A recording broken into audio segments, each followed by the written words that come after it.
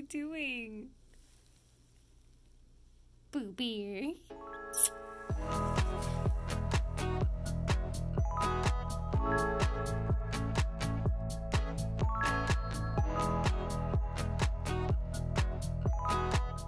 Oh my god, hey!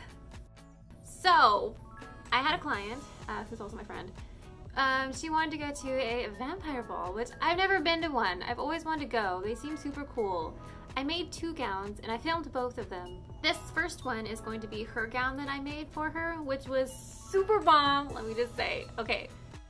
So we were going for this like Victorian-esque gown and I came up with this. It's a mixture between like Interview with the Vampire mixed with Alexander McQueen. And I really, really liked this Alexander McQueen gown because I love the boning that you can see. It's like outlined with like this black trim. And then we also really like these super puffy sleeves from another Alexander McQueen gown because these are awesome. These are so cool. We really liked that they were, you know, see-through. They're like huge. And then I also found this, and this is what I was kind of thinking for the applique. I was thinking of putting it like around like the neckline. And you'll see a little bit later that we kind of change a little bit of the design elements on the gown because she changed her mind a couple of times, which is totally normal. It happens all the time. Like when you see things, you know, in person, your ideas kind of change. And so once all that jazz is all figured out, we get to make a sample of our dress.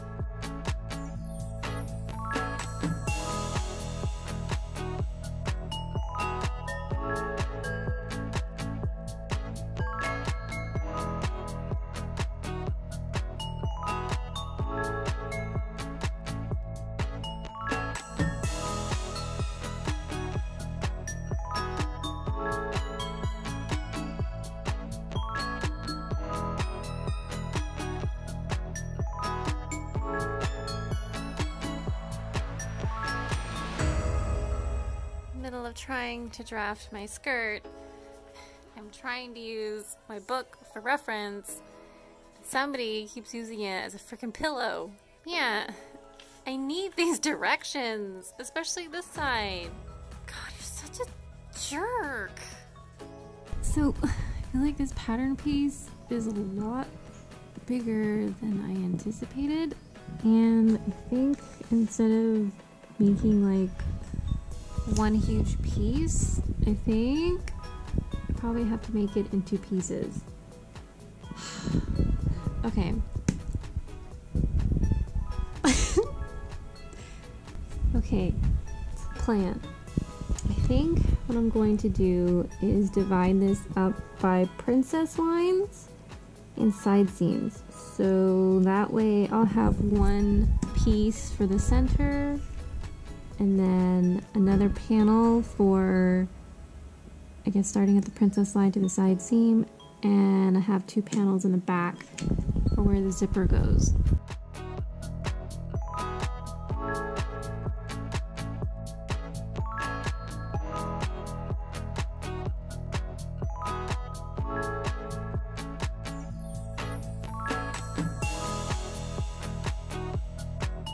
Alright, so here's my sample, and I only did half a skirt because it's going to be the same on both sides, so there's no need to make a full circle skirt. Also, I got this really crappy hoop skirt thing because we weren't going to be making a petticoat to go under it. This thing kept misshaping itself like the entire time, so I probably won't be using this ever again. At least not for something heavy. So here's the top, and it fits really, really well, and I think it looks super cool even like in muslin form. And so I think I'm gonna have her try this on, and then hopefully it fits. And if it does fit, then we can go on to make our real dress. Ooh, exciting.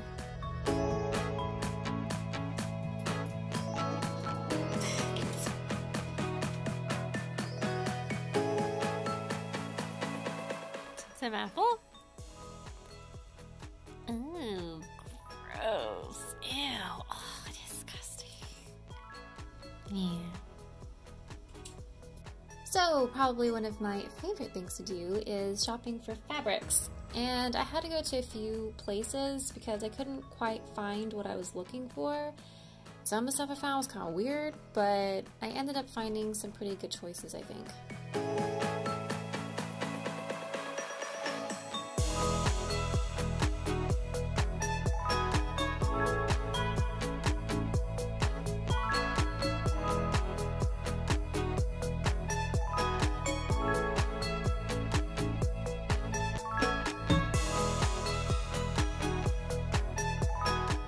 So while I was at one of the fabric stores, I found this cotton voile wall, and I really don't know what it's called, but it's super lightweight and sheer, which I thought would be a really good alternative to using some kind of like acetate type of lining for the gown. So I ended up looking online for a couple of alternatives because I wasn't really finding too many things in the store.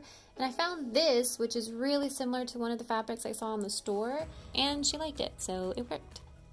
So, I've been trying to find an alternative to horsehair. If you don't know what horsehair is like a plastic thin braid. I'll try to put a picture. What you probably have seen it, you just didn't realize like how the fabric does that whole swirly thing, but it's horsehair, the magic of horsehair.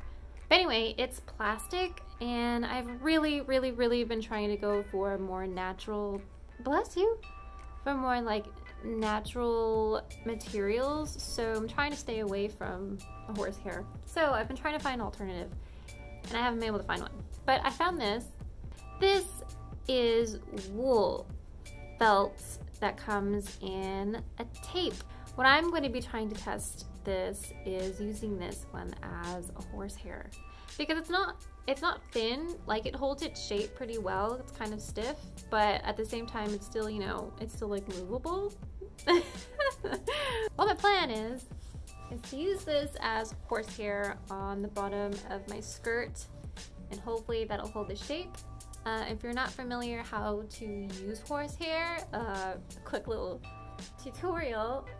Basically, you'll take your horsehair and then you'll stick it right here on the edge of, you know, the edge hem of your, whatchamacallit, skirt, and then you'll take this and then you'll sew 1/4 inch right here at the edge, and then you'll be turning it like this, and then you'll turn it one more time. Okay. And you'll be, either you can sew it right there to hold it, the top of it, or you can also hand stitch it.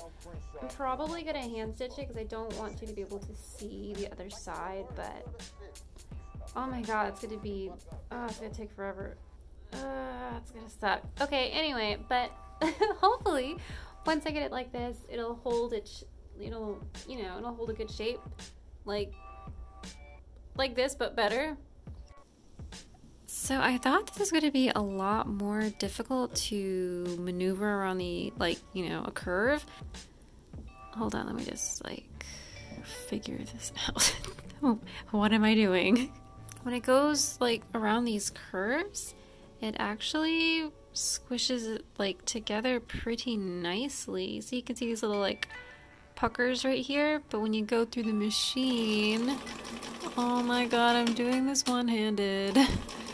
When it goes to the machine, like, it squishes in pretty nicely, so there's not that much puckering, which is pretty nice. And then on the other side, it's pretty focused.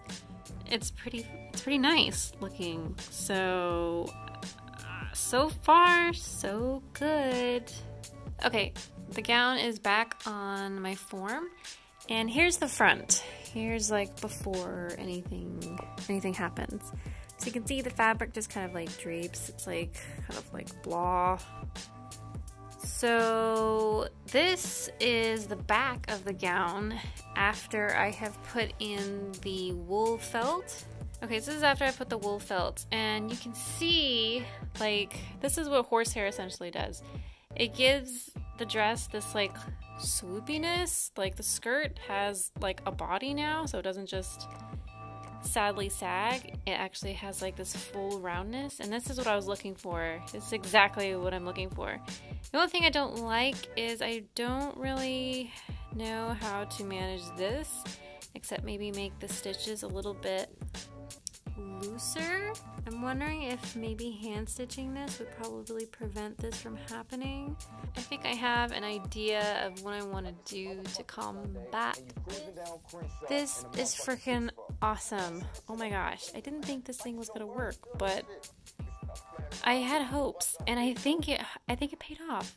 Like, this is perfect. Hold on, if I can just like scoot back. Ow, God, I just hit my head. Okay. See how much nicer the skirt looks? Yeah, this is great. This is a really good start. Wow, good job, Jess. Oh my gosh. Okay, so I just really quickly wanted to go over all of the damage that I did. Okay, so, oh my god. Weird. Okay, this is actually a little bit darker than what it looks like. It's supposed to be like a wine color, but it's looking like ferocious red on camera. Anyway, so I've got like a crap ton of this, and this is gonna be like, oh, sweet Jesus. And so what I'm gonna do with this is I'm gonna get this huge crap of tulle that I also bought. Okay, so what I'm going to do is take this tulle, this is gonna go on top like this, and then I'm going to be layering another layer of tulle like this. And then what I'm thinking is for this top layer, I'm going to be putting all of my applique and my lace, and then this is just going to be what's underneath. Oh, is there 3 layers? Oh, just kidding. Okay, it's only 2 layers. So it's going to be something like that. So top layer is going to have all my details on it, and then this layer, this layer on the bottom of it is just going to be like, just like loose, just, you know, loose. This is the lace that I ordered.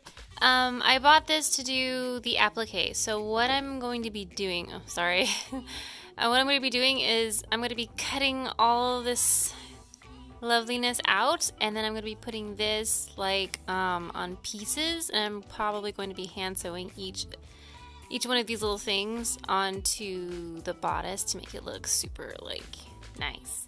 So here is the lace that came in for her trim. This is going to be going at the very bottom of the dress. Was this the wrong side? Oh. Alright, okay, here's the right side. So it's got all this really, really nice detailing. Oh my gosh, it's so pretty. Very Victorian. This is totally Victorian. So anyway, so I think I might have to hand sew this because I don't think the glue is gonna look good. I'm worried it's gonna like seep through these little holes that are right here and you'll be able to see it. Ugh, I don't know. We'll see. I don't really want to use fabric glue. I hate fabric glue. Has anyone ever actually used fabric glue? It's the worst. I hate fabric glue. I don't know, maybe I'm just like really bad at using glue. I don't know how you can suck at putting glue on, but I do. Oh, I want to put this on something. I don't know what though. Maybe I can buy the remnants of it from her, and then she'll let me put it on something. Just kidding. So stay tuned for part 2, and we're gonna put this sucker together. Oh my god, it was so heavy. This was such a chore. This is probably the biggest thing that I've actually like put together. So yeah, it was different, but it came out wonderful. So I will have that up hopefully like pretty soon. But anyway, yeah.